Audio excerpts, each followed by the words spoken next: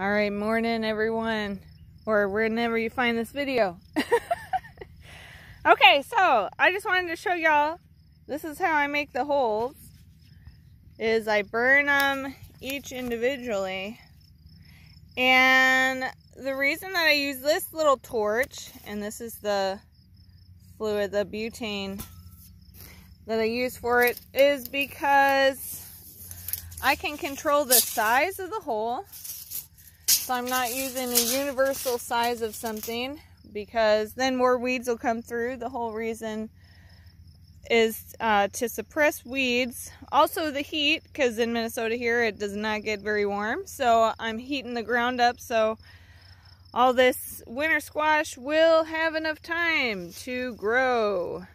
And the heat, it needs to grow. So, but using it doing each hole like this, I am doing like spacing with my ruler here.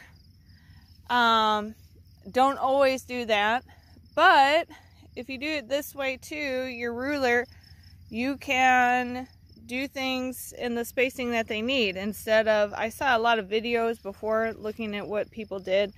If I use a more powerful tool than this lighter,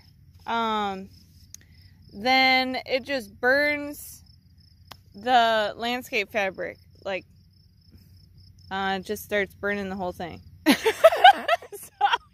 I don't want that. And also, if I do some things, we're using like a tin can, heating up a tin can and just and that is faster, I will say for sure. But the spacing is going to be different depending on what you're planting. And I didn't want that big a size of a tin can for the hole, because I don't need that necessarily.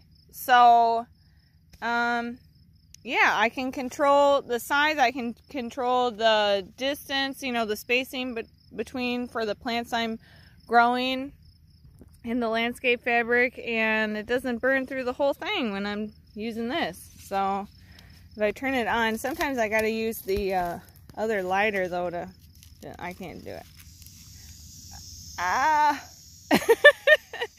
Well, y'all get the idea, but it's a little hard to do it while I'm videotaping too, but there you go.